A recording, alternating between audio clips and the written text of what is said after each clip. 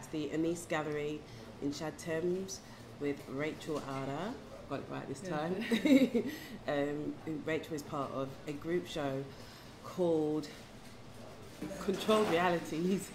Yeah, so Rachel's piece, This Much I'm Worth, is one of the pieces in the show. It's an epic piece, and I've been talking about this particular piece for a very long time, since her prototype last year, which she won the Aesthetica prize for, which is, yeah, anyway, I'm going to let Rachel talk about it. And you also helped me shift some of the metal in the studio. Oh, yeah.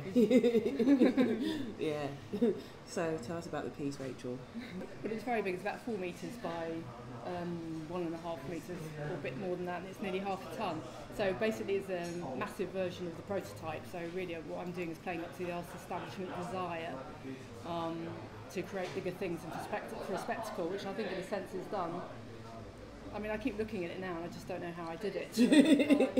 I know how you did it. I witnessed you doing it. It was a monumental project, and I literally made everything and designed everything apart from the neon. I got a lovely neon lady to blow for me. So it was totally made by menopausal women over 50. I'm sure she wouldn't like that, but yes. So totally made by women, and I think that was part of the project, to see how difficult it was to source women with the right experience, which I couldn't do, so I had to end up doing the electronics and electrics myself. Yeah, and can you just explain exactly what it is that it does? It evaluates how much it's worth. So basically I've got very complex algorithms that run on the internet every night, and they do data mining, look at gender, sexuality, social media, mentions and stuff like that, to evaluate how much this piece is worth, posts a value on the Internet of Things. So basically this massive construction, all it does is actually pick up the one value. So if someone actually acquired this, they would never own the value, they would just own the actual thing. And then within the gallery, the value will fluctuate a few percent to create some sort of entertainment, because people like things that move. Also, if you tweet, the value will change instantly, so there you go. Yeah. And what's the significance of this value thing in terms of, because I know you design the thing yourself, you design the algorithms yourself, firstly. Well, all we're saying is we never know how people apportion value, and it's usually a complete load of bollocks in a sense, and it's usually quite biased. It's usually sort of like, I mean, it's like, you know, how's the stock exchange evaluated, how is value put in property, how is value put in women, do you see what I mean? And it's sort of questioning all that, and no matter how much we know, there's no formula for it. It's always something derived by people who have other interests at stake. So it's the concepts that's important, not necessarily that the algorithms work, because they never will work.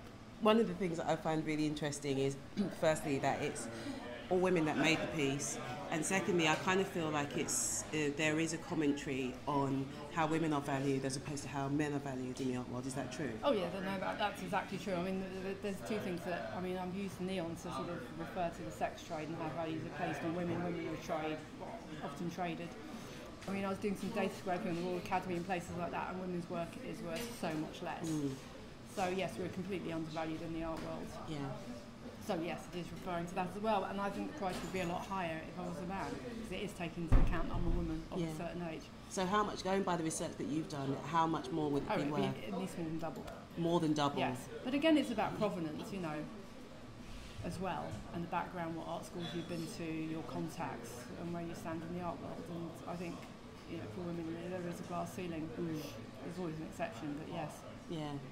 And can you see things changing for women in the art world in terms of the way they value? Yes, they are changing slowly, but I mean, nothing's ever changing fast enough. It's like equal pay. I mean, we're still way behind.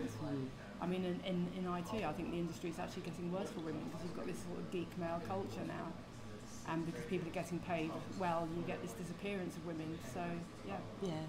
And lastly, how much is this worth now? At the moment,